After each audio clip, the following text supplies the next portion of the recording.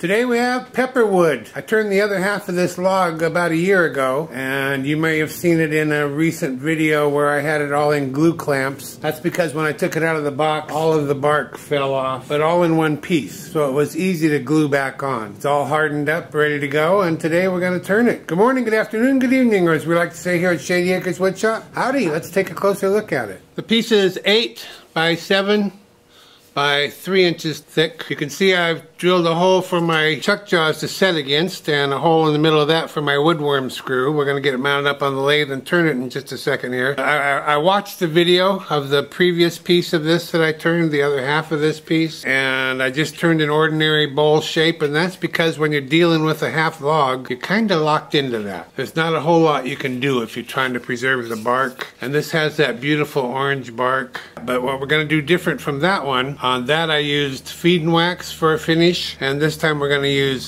sanding sealer and shellac. So we'll see if this one shines a little more than that one did.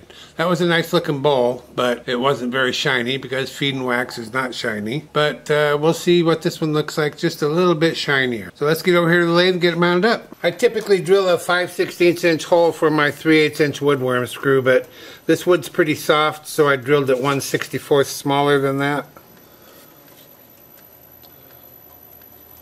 I'm kind of thinking I probably should have maybe gone a 32nd smaller.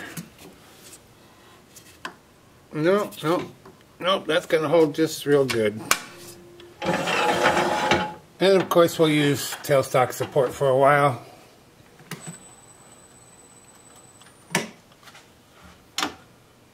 And I think I'm going to work on this corner from the top side down so that I don't pull that bark off. So we'll set the tool rest at about a 45-degree angle for that. And then let's see what kind of speed we can get here. Wow, 900 RPM. I guess it's really in balance. Good job, Phil. I'm going to grab a 5/8 inch bowl gouge, 900 RPM, mask and face shield on. And I forgot to mention that this piece comes to us from Jim in Pennsylvania, and he said when you cut into it you'll know why they call it pepperwood. And I remember that. I remember what this smells like. It smells just like pepper as soon as you cut into it. It's quite a strong smell.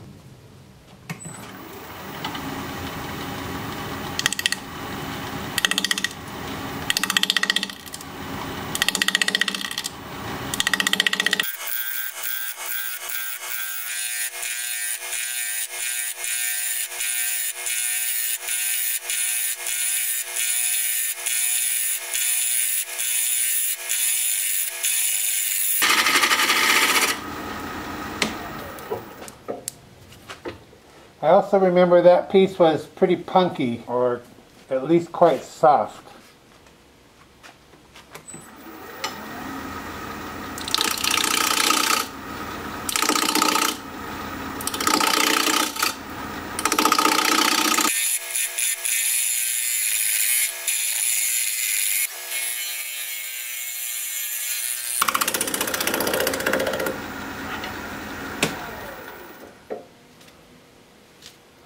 Okay, we're fully round. I'm going to go sharpen it up and see if I can't get the cleanest cut of all.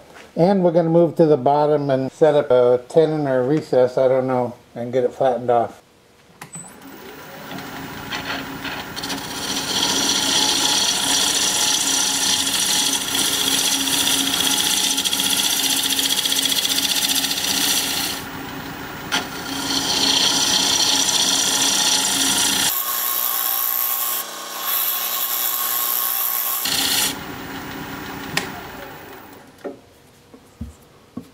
Okay, bottom's nice and flat. I think we're going to do a recess.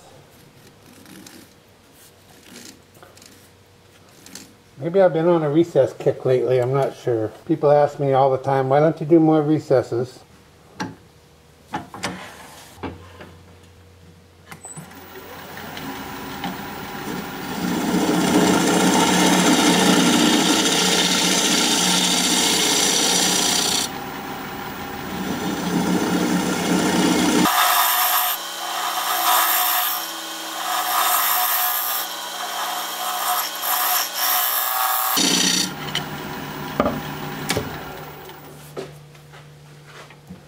Now I'm going to use my recess tool, put a dovetail on the edge of this.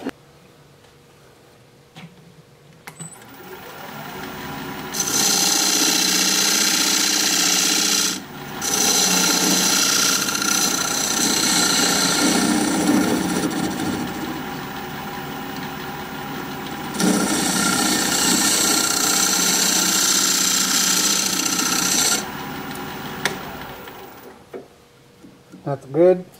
Now I want to work on a little base for this to set on, a little platform here. And the recess is deeper than it needs to be, so I'm going to use some of that.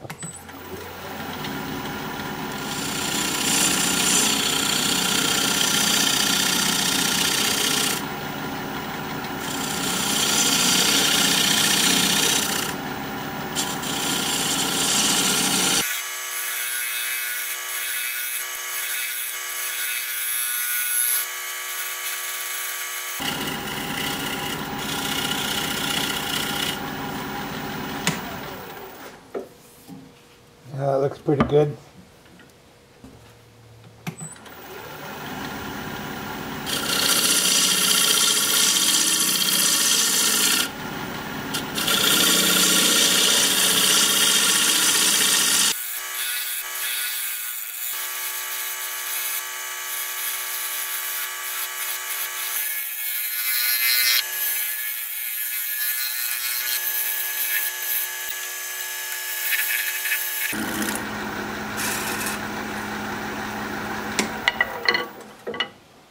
So far this one's finishing up a little smoother than that first one I did. That had all sorts of holes in it actually from being soft wood and tearing out.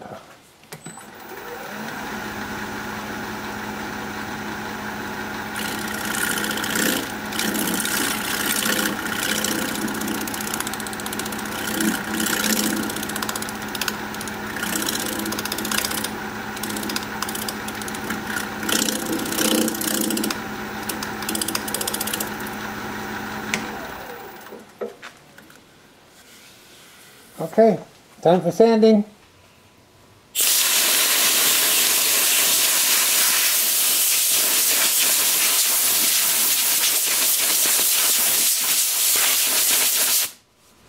Oh, that's better.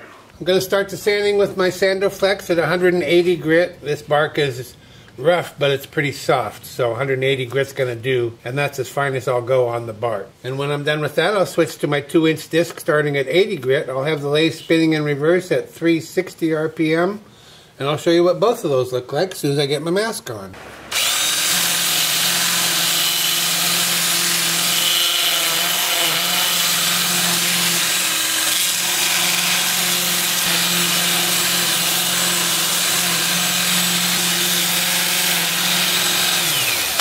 And I know you can't see it, but that really makes it look this orange color.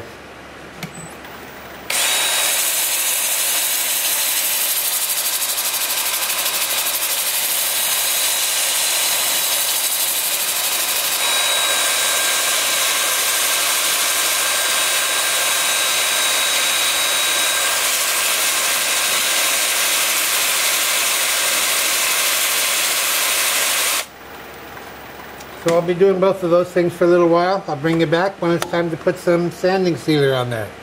See you in a bit. I cannot believe the huge difference between this piece and the other one I did. The other half of this was just, it tore out because it was so soft. I guess I thought it was punky. Maybe it was punky, I don't know. But it was soft as all get out. And there were large voids in the grain of the wood, and this is not like that at all. I wonder if it has anything to do with, you know, the north side of the tree or the south side of the tree getting the sunshine or not, or hard to know. But interesting nevertheless. This just sanded up so silky smooth. Oh, there's even a little bit of chatoyance right here.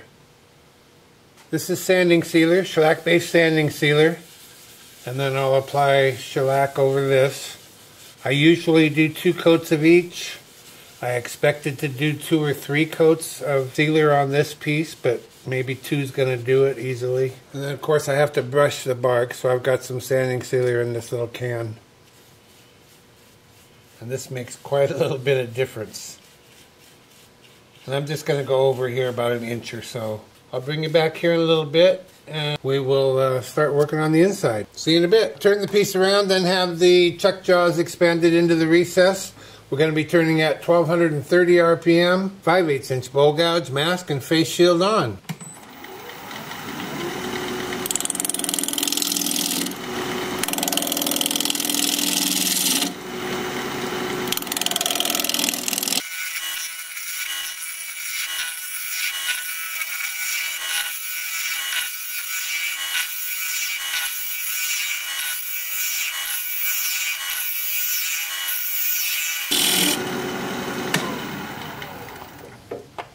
What do you think? Too much bark? Too much thickness here? Just right? What do you think? A little bit less, huh? Okay. I can do that.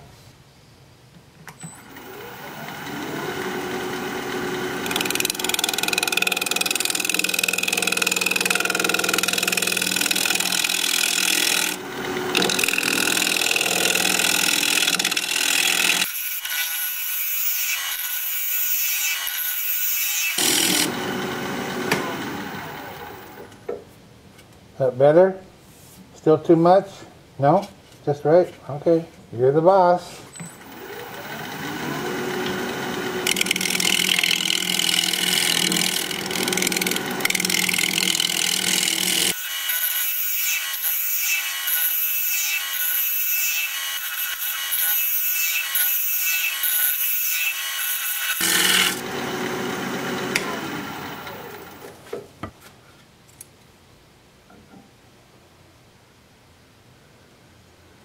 I'm a little bit thinner down here than I am up here, so I am going to take off just a little bit more, about an inch down or so.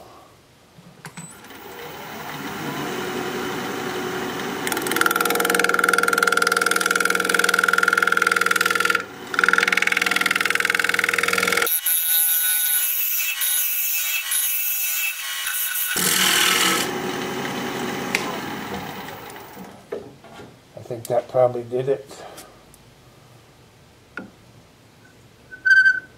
Yep. Alright, let's get rid of some of this middle part here that's driving us crazy.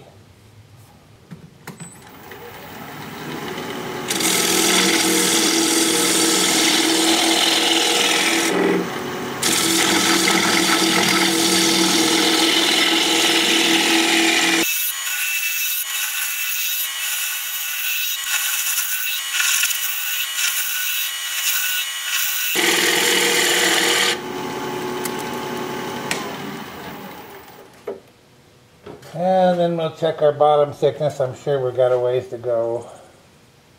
Quite a ways. Yep, got about an inch right now.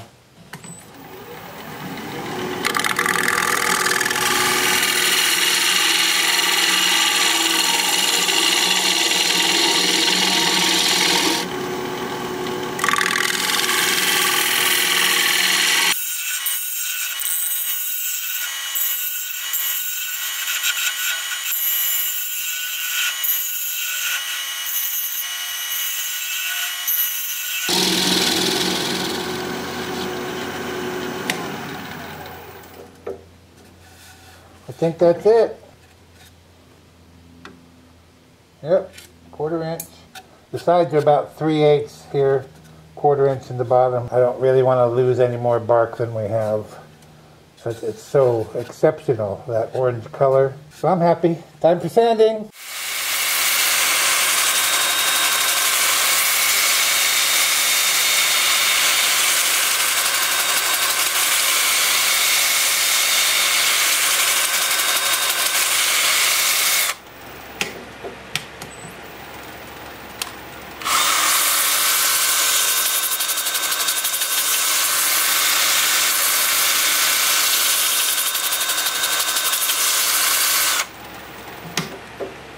I'm starting at 80 grit on my 2-inch disc. I've got the lathe spinning at 350 RPM. I'm alternating between forward and reverse. I'm going to go ahead and put the finish on. You saw me put it on the bottom, and I'll bring you back here in a little bit. We'll take a good look at this thing sitting upright. It's going to be cool. See you in a bit. Before we wrap this up, I want to say that I get asked about what I do between coats of sealer and finish. What do I do? How do I smooth them? I used to show that all the time. It's in several of my older videos. I probably haven't shown it for maybe, I don't know, maybe a year. But I finally just made a video of what I do. It's a real short video. I think it's less than 3 minutes. And I'll try and put a link to that in the upper right hand corner of your screen about now. And you can take a look at that to see how I smooth between coats and after the final coat of finish. Be sure you stick around to the end of the video so you can see the before and after shots of this piece. If you'd share the video, I'd really appreciate that. Thank you so much. This is an interesting piece of wood, and I've got several things to say about it.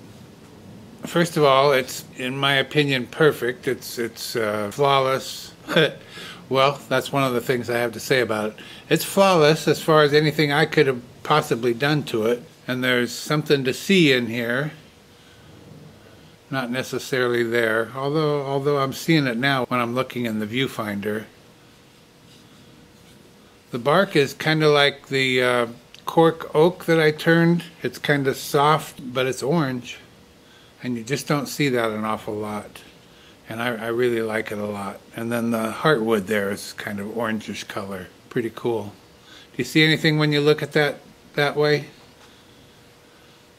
See, I see an eagle's head. And here's his beak over here. Right here is his beak, right at the end.